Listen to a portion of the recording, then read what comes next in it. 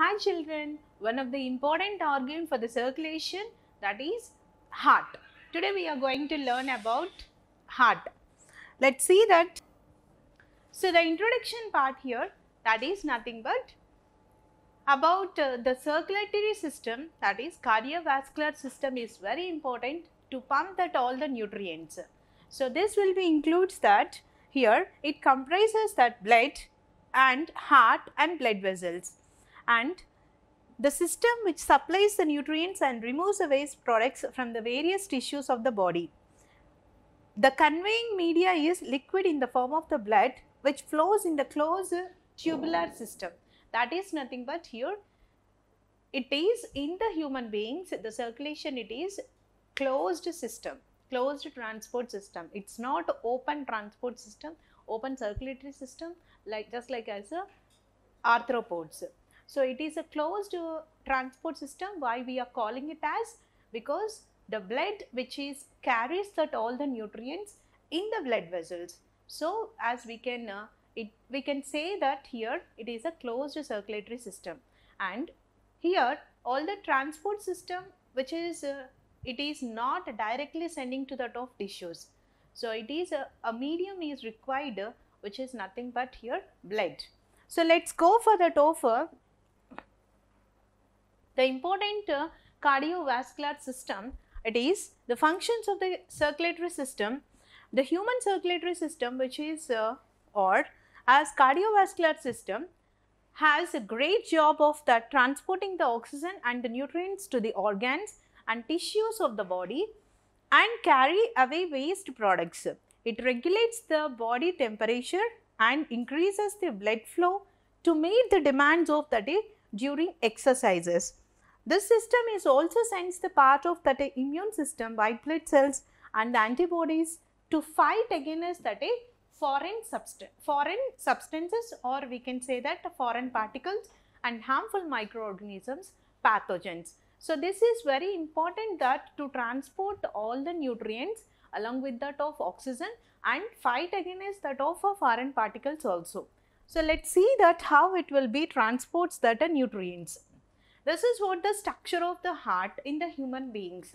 So usually as it consisting of that two chambers, upper chambers and the two lower chambers, and which is this heart is located in the thoracic cavity, chest cavity, where this between the two lungs, and it is protected that by the rib cage, and it is also protected by the membranes which are surrounds that heart, which is also known as pericardial membranes, and it is filled with the top pericardial fluid where it just protects that heart.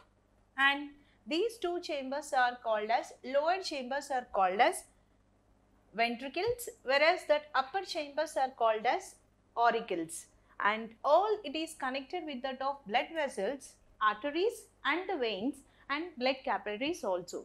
So arteries which carries that oxygenated blood, whereas that veins which carries the deoxygenated blood, arteries except that the pulmonary artery which is located and it is arises from that of right ventricle, and this pulmonary artery which carries that deoxygenated blood, whereas that here also where it just collects that pulmonary veins after the purification of that from the lungs, the pulmonary veins which are entering to the top left auricle and left ventricle to the top aorta, which carries that oxygenated blood.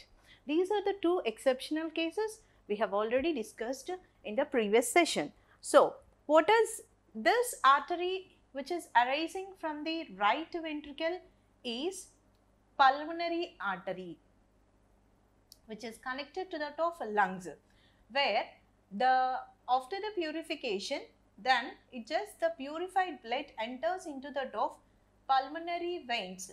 Through the top pulmonary veins enters into the left auricle. So wherever it is a right side, it just said to be that it is a right auricle, right ventricle, where it just said to be that left side, left auricle and left ventricle, and these two chambers are separated by the top articles and auricles and ventricles are separated by that of auriculoventricular septum, whereas that intra-auriculoventricular septum as between these auricle and the ventricle, whereas that auricular septum which is also separates that two auricles, and it's just like as a wall like. Then this deoxygenated blood after the collecting from the veins, this is what the superior vena cava which collects that blood from the upper parts of the body. Upper parts of the body, that means neck and the head, whereas that after the collecting enters into the right auricle.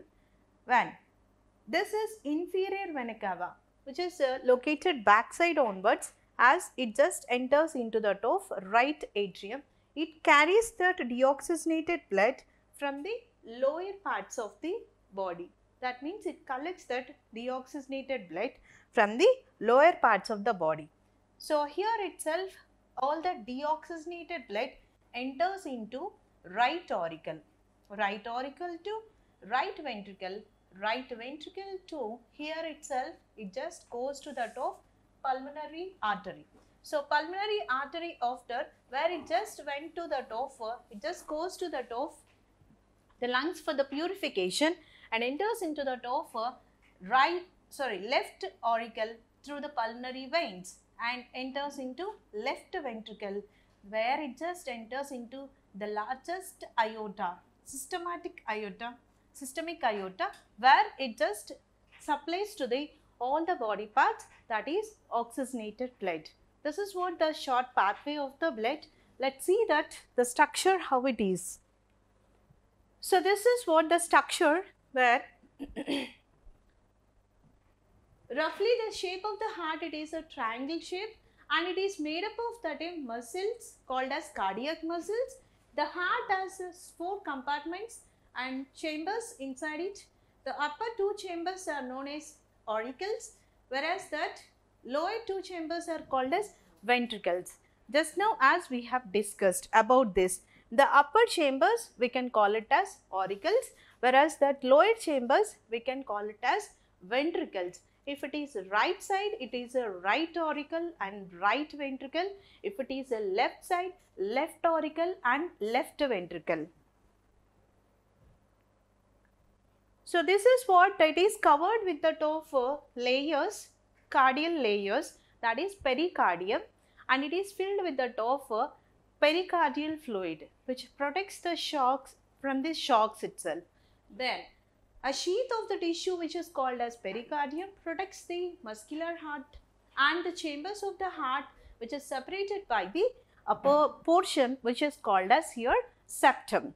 So let's see here in the diagram of that pericardial layers. So parietal pericardium, visceral pericardium, whereas pericardial cavity, endocardium, myocardium. Usually these are all the inner layers of that. Then it just covering layers between that 2 layers we can say that pericardial layers, so that as the pericardial fluid will be present inside of this between these 2 layers. Comes to the top here, you can observe that how the blood will be supplied to the from one chamber to the other chamber. So who will stop it when it just go for the top backward direction? So it may chances to go inside of that the other chamber. So who will stop here? That is nothing but a flip like structure which is very important to prevent that backward direction is called as here valve. So let's see that the valves and all.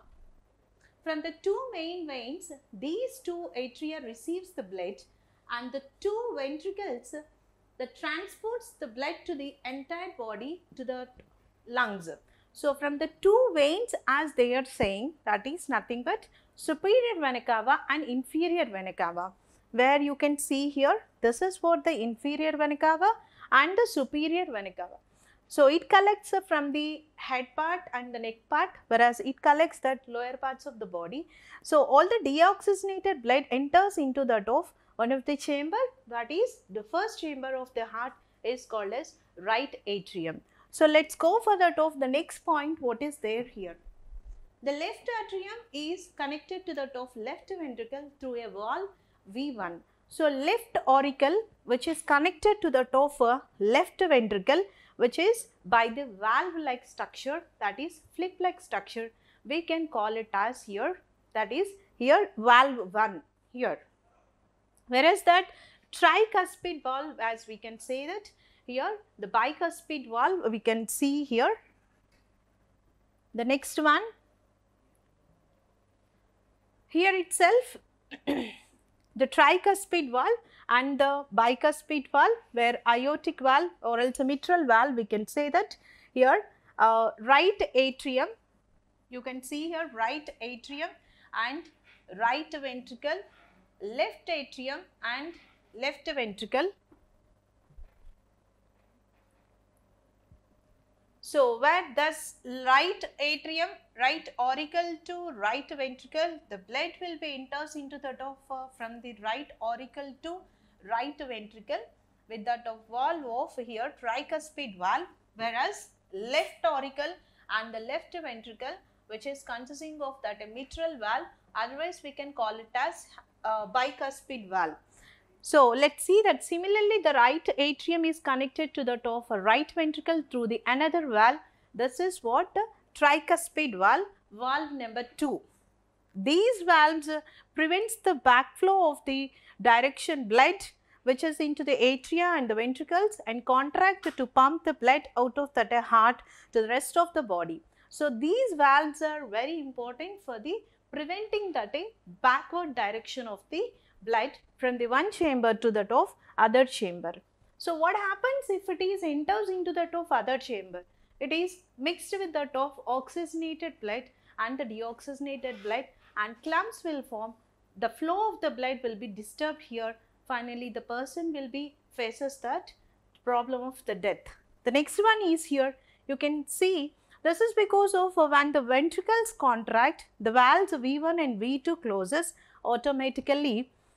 That blood may not go back to the atria. So, the heart pumps blood around the body.